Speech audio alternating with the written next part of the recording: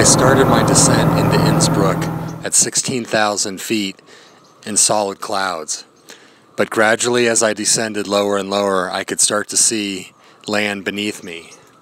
The clouds were opening up, and it was some of the most beautiful green scenery with mountains around. The further down I got, the closer I could see, and it was breathtaking.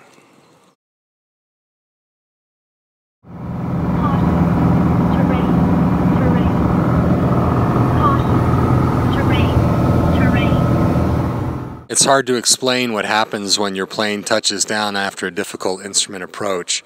The best words I can come up with is that my soul reconnected with the earth, and I breathed a deep sigh of relief as I looked around and experienced gratitude. Hi everyone, Robert DeLaurentis, Send Pilot, and I just landed the Spirit of San Diego here in Innsbruck, Austria.